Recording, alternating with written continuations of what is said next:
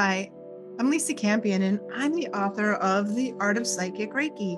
And I wanted to just jump in here for a minute and answer your question, what is Psychic Reiki? So in this video, we're going to talk about what Reiki is, what Psychic Reiki is, and how studying Reiki can really help you increase and open your psychic ability if that's something that you're interested in doing. So let's start with what is Reiki. So Reiki is one of the simplest and most intuitive, gentle, hands-on energy healing techniques there are. It's very powerful and it's from Japan. So it's something that anyone can learn how to do.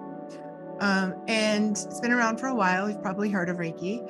And what happens with Reiki is the practitioner learns how to connect with a very specific frequency of energy. That energy is the energy of unconditional love.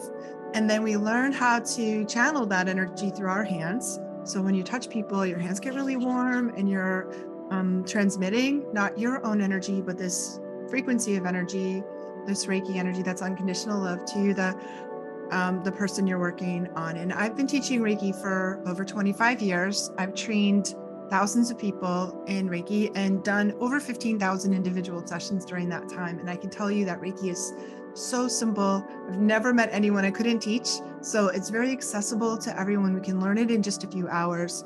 And then you have the ability to heal yourself, your friends, your family, your pets, right in the palms of your own hands. So it's an incredible thing to learn. Really good for self-healing. And Reiki 1, so there's 3 levels to Reiki, and Reiki 1 really focuses on self-healing, which I think is an incredibly beautiful thing.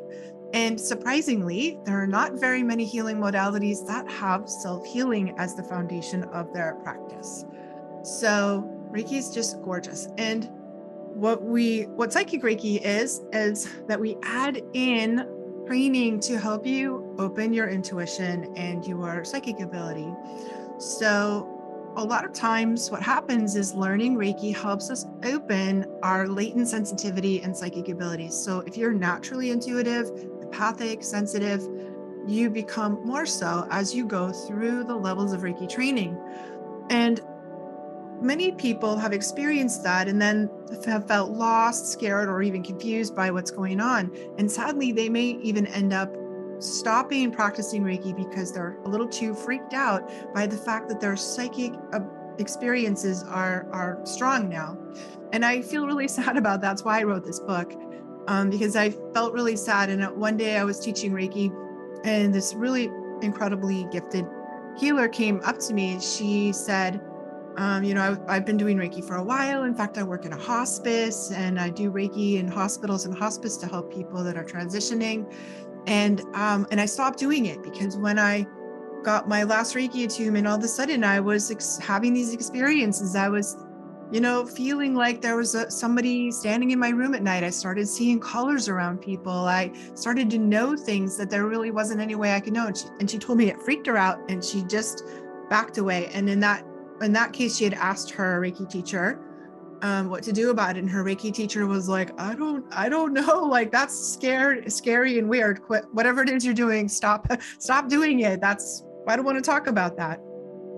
And I felt sad about that. And that's really that was the impetus for me writing that book, because really this woman who's an incredibly gifted healer, she's still working and she's changing the world for many people. What she needed was training. She needed help learning to help understand what was going on for her. And actually having our intuition and our psychic abilities open can be an incredibly powerful benefit especially if we're practicing Reiki on people. It's a beautiful tool to add to our toolkit. And I think it's something that should be celebrated, used. Like, I don't know if God gives us gifts we're not supposed to use, really. But we need help, because it can be overwhelming and scary if we don't know what it's all about. So that's why I wrote the book. And Psychic Reiki really weaves together this traditional Reiki training and psychic development, which really became the perfect solution to that dilemma. And I think it's a good thing for people who are studying Reiki to expand into their intuitive and psychic development. So that is something that they can add to their toolkit. So I also think that Reiki is such a profound spiritual opening for many people. It can launch us into a very deep spiritual and personal journey. And part of that is sort of opening to our gifts. So if that feels like something you want to do, then I think you should check it out. And I think the first step to that is really accepting that you might be having experiences that you didn't have before, and acknowledging that and accepting that. It's really easy to be afraid of it.